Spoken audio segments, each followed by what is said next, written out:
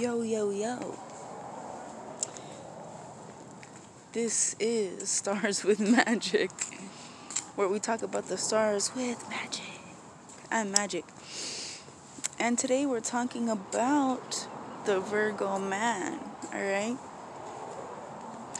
So, I'm just gonna go into it, okay? The Virgo Man, he's a shy guy. He's a shy kind of guy. He's not always, he's easy to talk to though, you know? If you are the shy type of female, even if you're not the shy type of female, you'll notice that this guy is so unintimidating, not intimidating, in any way, really, for the most part. You could say that these guys are down to earth, maybe. It depends. If they maybe have like some strong Libra in their chart, or maybe like if they have like strong air in their chart, they might not be so down to earth, but or maybe even some fire. But for the most part, these guys are really shy and they're very decent, right? And if they're not surrounded by a bunch of corrupt individuals, you'll find that generally the Virgo man is he's a pretty, he's a wholesome kind of dude. You know what I mean? He's not corrupt. You know what I mean? Some people would say, virginal, because I guess they're represented by the virgin or whatever, Virgo. But these people are not necessarily virginal. They're really just, for the most part, I would assume it all comes from like a very strong moral compass, or, just a very, a very aligned moral compass. I don't know. There's like I would assume from what everything I've been hearing. Where's my mind today? For the most part, Virgos have a very strong, moral ethic code. Anyways, so, as a Taurus woman, I feel like I can understand the Virgo man a little bit better than some others could, even though in some ways we're pretty different. There are a lot of similarities between Taurus and Virgo, in the sense that, for the most part, Taurus individuals are very, their morals are pretty aligned with the same type of things that Virgo is, right? They're also very traditional. They're also very, there could be like some other kind of like underlying spiritual compatibility, right? Like Virgo, for the most part, you wouldn't necessarily find them marrying somebody from like a totally different spiritual background. You know what I mean? Like, these are the types of people that'll probably maybe marry somebody that would have a lot of a similar kind of background. You know what I mean? Anything that is too far out of what Virgo finds to be familiar with their own childhood or their own upbringing, if it's too different from their moral upbringing, they might not be too attracted to it, right? And see, what's funny is that even though the Virgo man can really appreciate a beautiful woman, it takes a lot more than just like a flirtiness or a connection. Like Virgos, I hear a lot of people saying that they're mutable Earth, right? Changeable.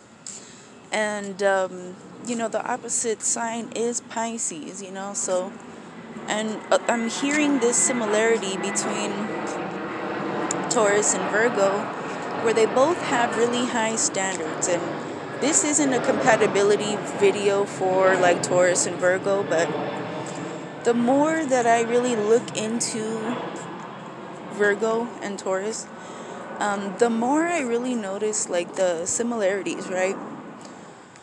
But on a very basic level, I feel like their motivations are pretty different. But anyways, Virgo men,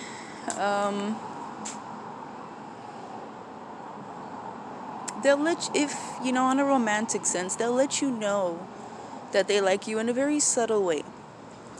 These are not the types of dudes to really like start a relationship with somebody that they just met. You know what I mean? These are not the types of guys to go walking up to a chick and be like, yo, what's up? You know, I think like, damn, you know, you're fine. You know, can I get your number?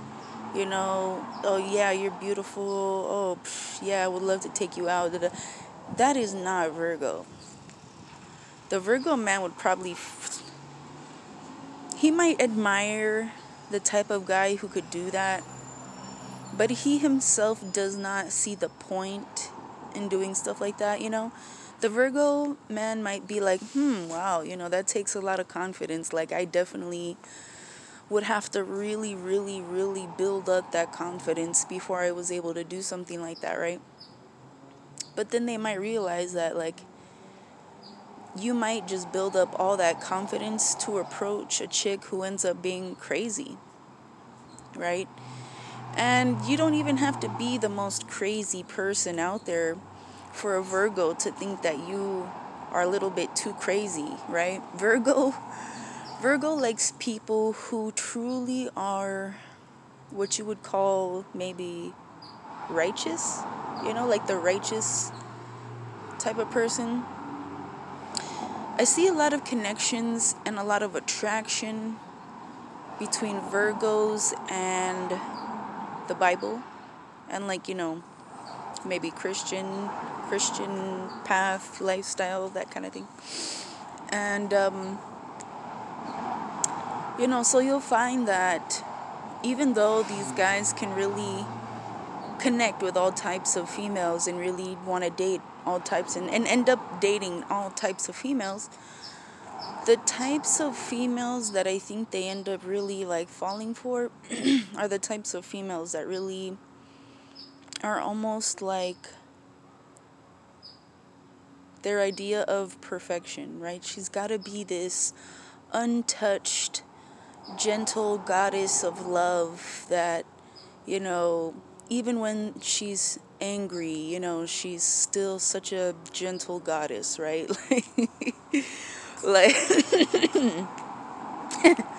sorry. You know, so I see a lot of, you know, Virgos staying single for a very long time because it takes time to find somebody who really fits into their category of what they would actually want in their life, right? And I feel like the reason why they go for these types of people is because male or female, right, man or woman, gay or straight, I guess, that they are, gay or straight, they're very, very sensitive people, you know? And when you are not a really righteous person, or if you, let's say, are not truly that vision of, like, you know, this gentle, untouched, pure goddess, whatever, not necessarily like literally untouched, but like untouched mentally, you know what I mean? Like not corrupt, you know? Like Virgo's expectations, like they can be a little bit high, but they'll even take you if you're the total opposite of that, and they feel like one day they could turn you into that gentle goddess of purity and love. But yeah, you know, Virgos are very, you know, ultimately they're always aiming for perfection, but they'll take you where you're at. You know what I mean? They kind of share that with Pisces in the sense that, like, even if you're not that perfect person, they'll still they'll still want, if they believe that they can turn you into that, then they might think about it, right? But you've got to be, it's got to be just right, right? The timing has got to be perfect, you know? And like anybody else, the Virgo person can be very in tune with synchronicity, right? So if they feel like, you know, let's say they meet that perfect person, or they think that they met somebody that could be turned into that perfect person or whatever, if they feel like the environment, you know, or, you know, God, or if they feel like, you know, like these people think so much that they will take every element into account before really making a decision. And even when they do make a decision, they are not the types of people to be like, oh well, I can never change my mind because that's not the right thing to do. They truly they're somewhat delicate people. Not saying weak, but I'm saying their balance is delicate. Maybe their inner balance is so delicate because of their mental their attention to detail, or their over, yeah. I think because if there were problems in the relationship, they wouldn't be able to stop thinking about it. That's why they go for that perfect person, right? Because, you know, sometimes, like Pisces, their opposite sign, Pisces can be very delusional. And I hear that Virgo can be as well. But Pisces is very delusional in the sense that they can enter into denial a lot about the people that they love and the relationships that they're in. And